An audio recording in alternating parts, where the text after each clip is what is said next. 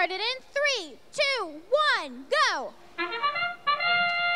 Match 31 off to a start. 5 out of 6 robots moving. We've got 3 cubes scored on the red side, 2 cones on the blue. 292 up on that bridge and balance, so that gives Blue the Alliance the lead, leading into teleop. As drivers step towards to take control of their robots, most of them go to the opposite loading stations. Meanwhile, 3559, 1646, and 7457 clog the middle of the field, trying to get the 8 preloads and get those scored as quickly as they can, because that is going to become a very dangerous place as this game goes along. So far, the blue side is leading the charge of scored objects, 5 to almost 4. Quick reminder that any 3 objects in a straight line, horizontal line, score as a link. And if teams get 3 in a row, that is a link. And if teams get 5 links, that is an extra sustainability bonus, giving them an extra ranking point for the match. Blue Alliance focusing on putting cones up on the high 5-point post. Every object that's scored up high is worth 5 points, whether it is a cone or a cube.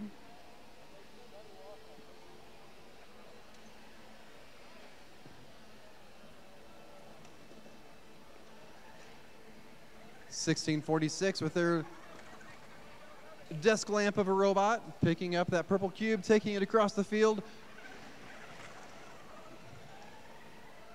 292 showing that even with 4 wheels and a standard tank drive, they can be as fast as anybody as they scream across the field.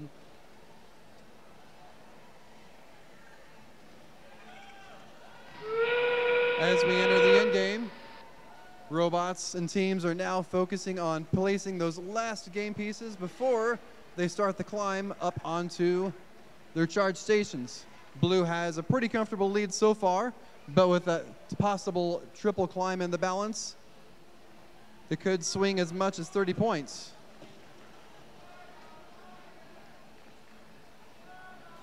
Red Alliance looks like they're happy just to get 2 on. Same with Blue Alliance, so I think the match is going to settle where it was. We'll see what the referees have to say, but it looks like a comfortable win for the Blue Alliance.